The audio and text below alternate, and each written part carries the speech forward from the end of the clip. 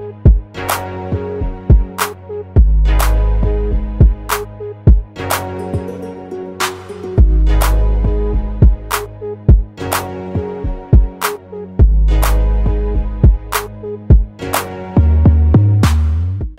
day, wonderful viewers at home, at school, and anywhere you're watching us from.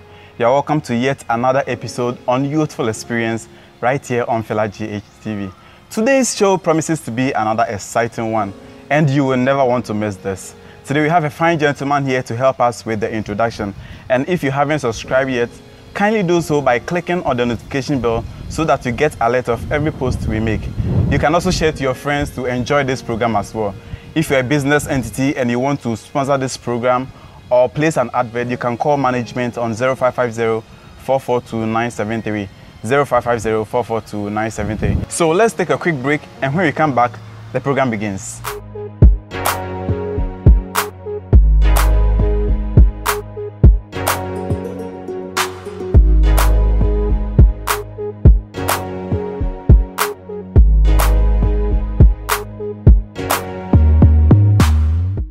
You're welcome back. Today I have a fine gentleman to help me with the analysis of the topic we have for today. And today's topic is youth in national development. Youth in national development. I hope you would want to enjoy every part of this show. And to help me with this analysis is a final year student of University of Ghana and also the president of the NDC wing on campus, which is TEIN, University of Ghana. So he is the person of Mr. Raymond Edem Tamekloe. Mr. Raymond, you're welcome. Thank you very much. Your position is such a huge one. Well, being the president of TEIN on UG campus, yeah, that's a huge achievement. Congratulations at the first place. Thank you very much. Okay, so let me start with this. How is TEIN University of Ghana doing?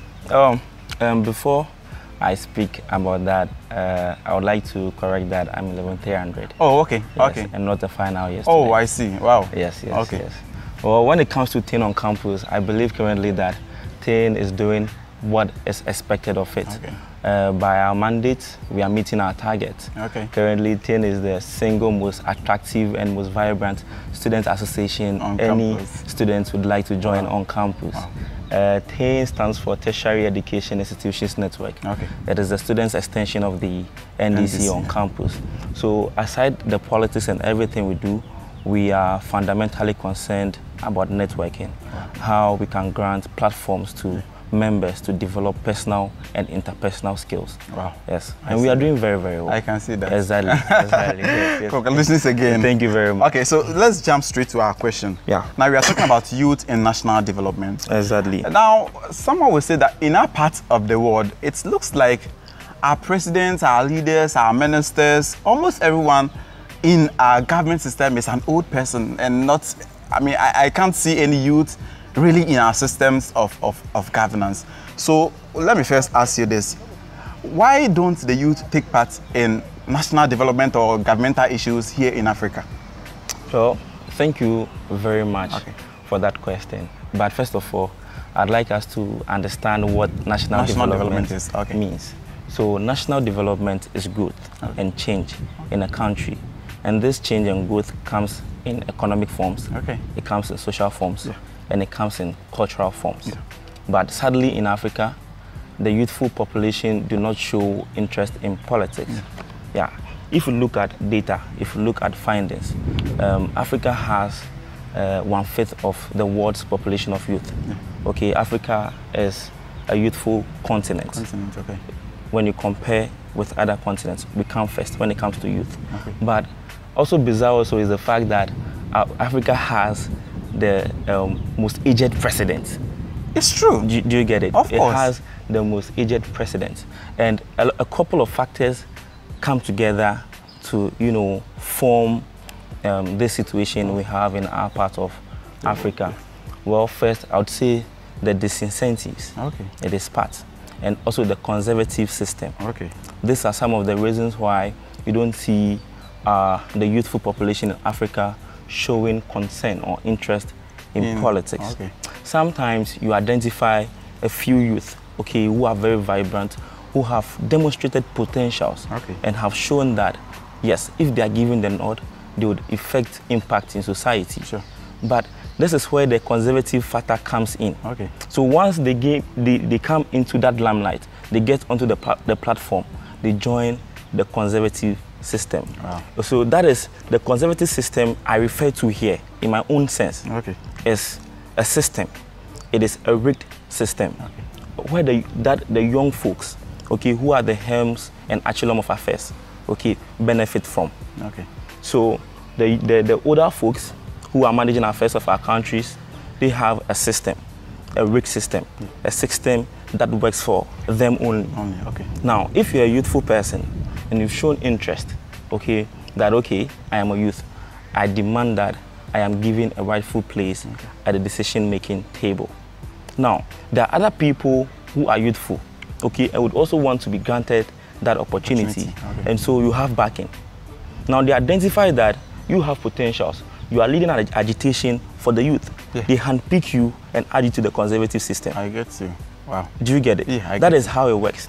Let's take Uganda as a classical, case study. Okay. In those days, Yoweri Museveni was a very, very strong and vibrant youth advocate. Okay. Okay.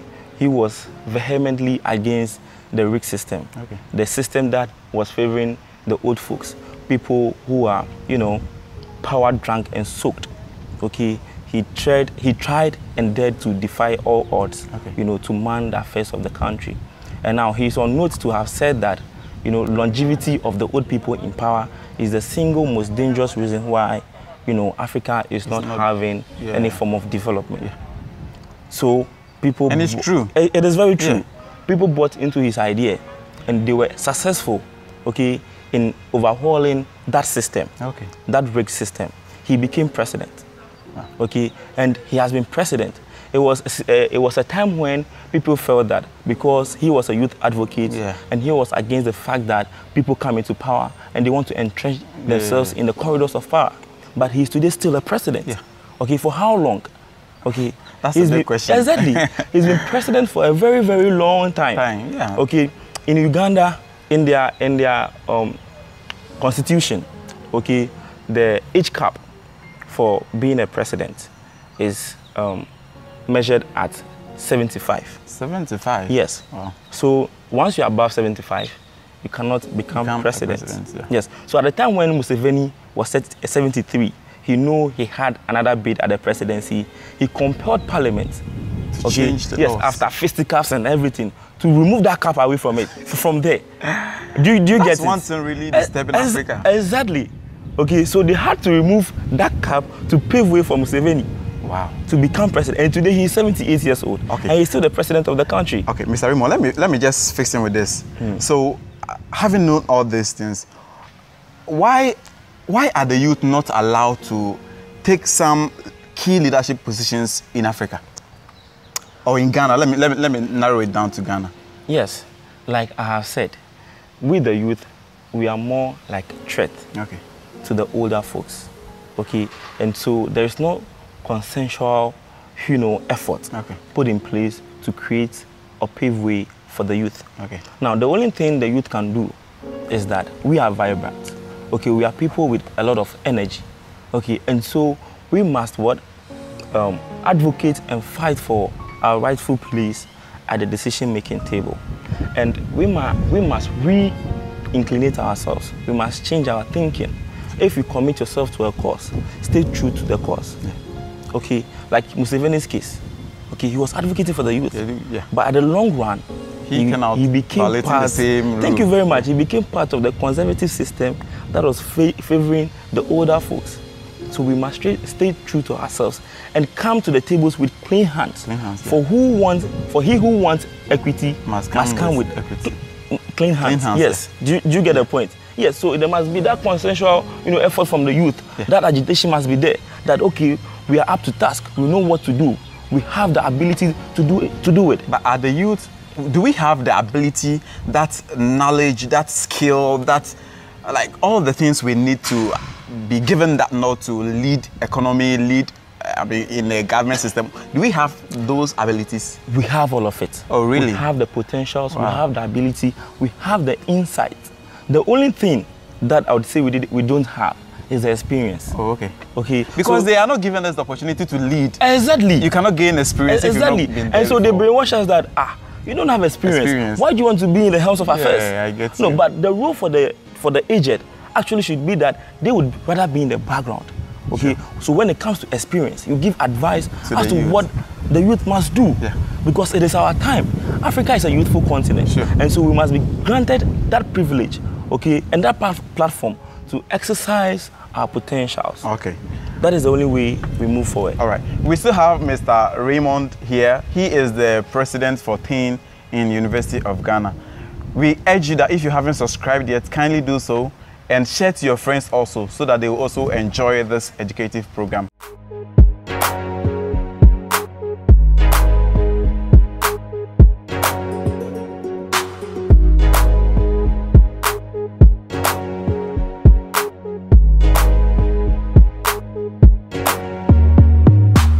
Mr. Raymond. Yes, sir. Okay, now we are done with the leadership skill as to whether the youth have the ability to do that. Let me ask you this, that in which way can we, the youth, contribute to building of the nation?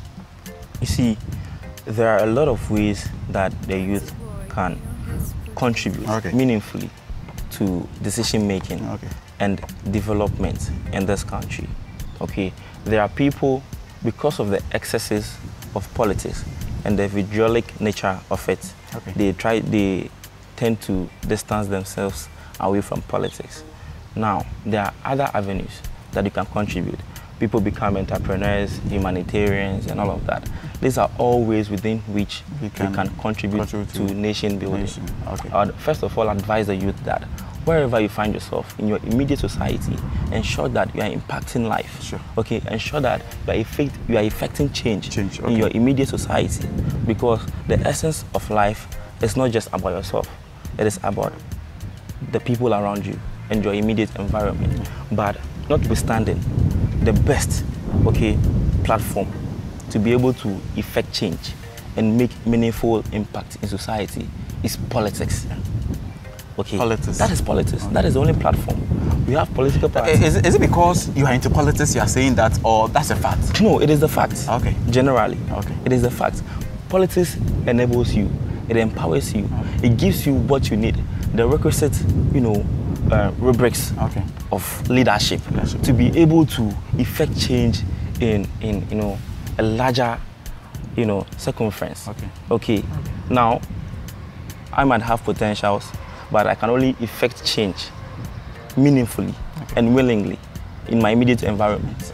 But just imagine that I'm given the platform to become president. I can replicate that effort here on a larger scale. Yeah. The whole country, everybody tends to benefit from what you're doing. Do you get the point? I get it. Yes, and so despite the excesses of politics, how vindictive it is or what so not, let's endeavor. Let's engage. The country is ours.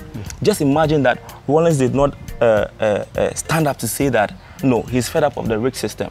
He no longer wants to be part of a system that only favors a selective few. We wouldn't have been ushered into the Fourth Republic. So that is how we must always see things. That is how we must always, put current happenings into context. There was a system, and it was not favoring everybody. It was favoring the selective few. Rollins was at the time around 28, 29 years. A young person, a junior military man. He was having a junior rank in the military, but he was able to, galvanize support from his colleagues and all of that. And they were able to overturn and topple the rig system. That is how we must think of things in this current situations. So, Mr. Emma, let me just chip in with this. Now, there are a lot of avenues the youth can contribute to the nation building. So I want to know, why are the youth not doing so? What is the demotivating factor here that the youth are not really helping or engaging, or are not geared up for contributing to building the nation? Well, there are a couple of factors. One, I'd say lack of interest. And then incapability. That is two. And then also the vindictive nature of politics. Politics means leadership. So when it comes to lack of interest, there are a group of people who feel that they are well to do. Whatever they need, they are okay with that. They get whatever they need. And so there is no need to, you know, venture into politics. Do you get it? While forgetting the fact that there are other people, you know, who are not even able to meet some basic necessities of life. That is your responsibility as well. It is mine. They don't know. All they think is about themselves, about their families. So that is the lack of interest. You know, they are self-sufficient, and so there is no need to, you know, do all of that. That is, they don't concern themselves with. And then also, like I've always maintained, politics is the single most, you know, broadest structure, okay, that offers you the platform to exercise your leadership potentials. Okay, but like I've already said, just use Uganda as a case study, classical case study. Look at Bobby Wine. Okay, he's a youth, okay, and he has also dared to defy the odds, defy the status quo. But look at the treatment and the way they are. Do you get it? Yeah. Look at the treatment to the point where his innocent wife I watched that video. You watched the video. Yes. Had to be abused just to, you know, deter him. Awful. Very, very awful. Very awful. Okay, very, very awful. So these are some of the excesses of politics. These are some of the disincentives to the youth. Yeah. They are afraid. If we see this, how will I even want to venture to this risky venture? Exactly. You get the point. Yeah. So these are some of the once you show up to threaten the order, the conservative order, then your life is at risk. Surely. And people are not willing to sacrifice that much. Of course, I am not. Also. Because exactly. Okay. Soup is sweet, as we always say. Exactly. Surely. So some people are not willing to sacrifice that much for the cause of a country or their society. So these are just but a very few, you know, disincentives that deter the young people from entering into politics and leadership spaces. All right. Yeah. Okay. It's getting very hotter here, and very soon we will bring in our conversation to an end. We still have Mr. Raymond here to help us. He is the president of TEIN in the University of Ghana. If you haven't subscribed to our channel, kindly do so and click on the notification bell so that you get alerts of every post we make. You can also share to your friends to enjoy this educative program as well.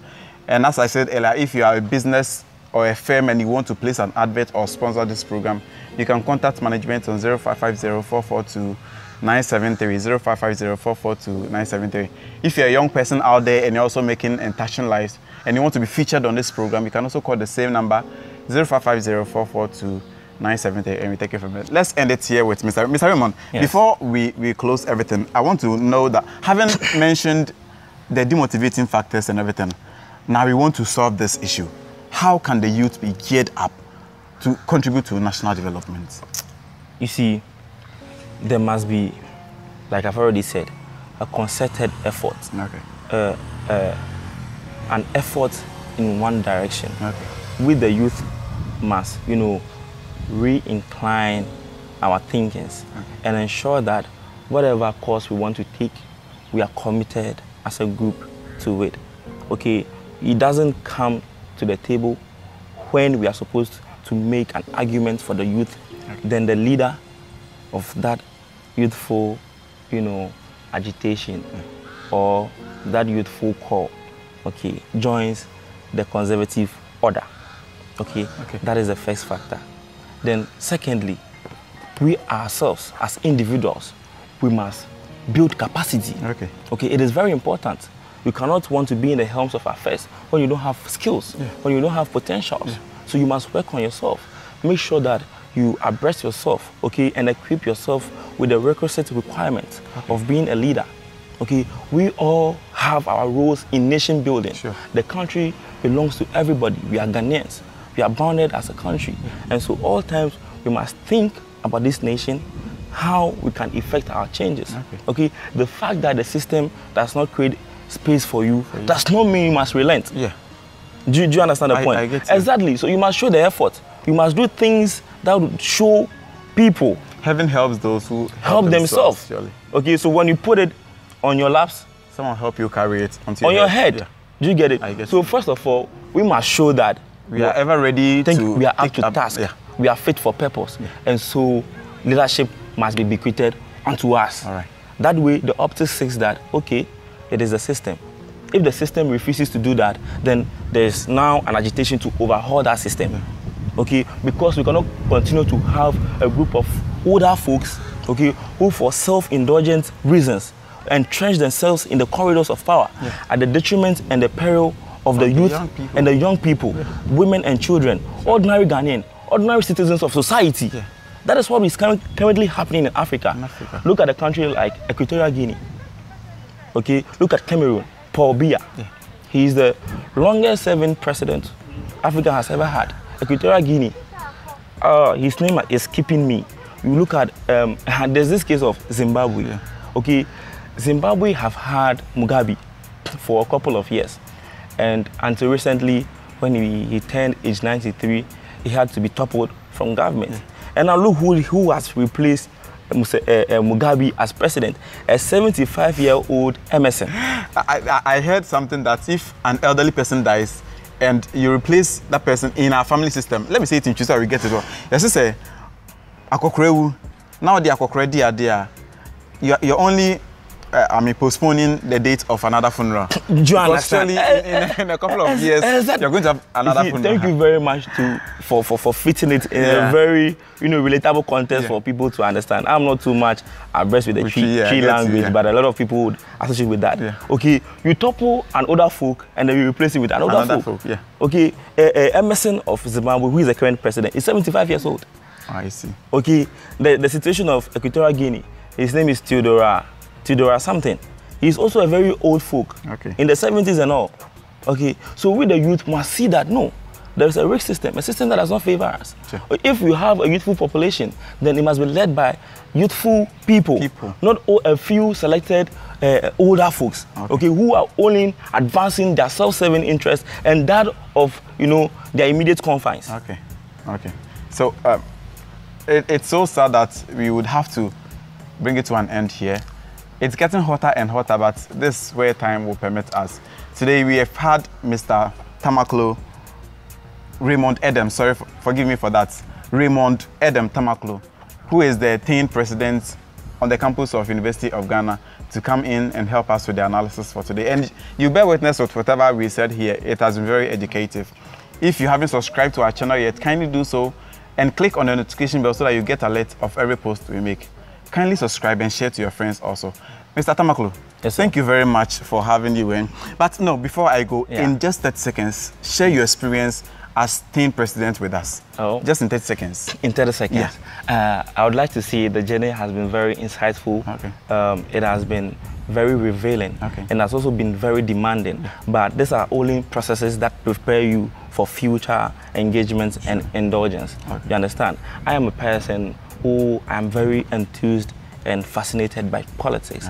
I would like to contribute my own personal quota to the development of this country. And once I find myself in the confines of the University of Ghana, I must make sure I build requisite, skills and potentials for that. Push you there. Exactly. And I think that currently on University of Ghana campus, when it comes to TEIN, a lot of people, I'm not trying to blow my horn, but a lot of people would attest to the fact that TEIN has become very attractive. It is now the most vibrant student association on campus. And every level 100, every fresher is, yearning to join. Exactly. But also, there's not politics though, but the NDC has proven to be the only political party that grants, opportunity to the youthful population. I can talk about the likes of Edem Tamekloe, who is just 29 years old. In 30 seconds. Yeah, in 30 seconds. So the likes of Edem Tamekloe, you see, so TEIN and the NDC has demonstrated enough, and I would like to encourage every young person who has interest in politics to join TEIN on campus, wherever they find themselves, and let's put ourselves to work. It is about networking. It is about building ourselves for future engagement in the sole interest of our country. Thank you very much, and I'm very grateful for having me on Thank the you show. so much, Mr. Tamekloe. So this is where we end it. Until I see you again next time, it has been your host, Osekwe Kuchumesi. Thank you. Bye-bye.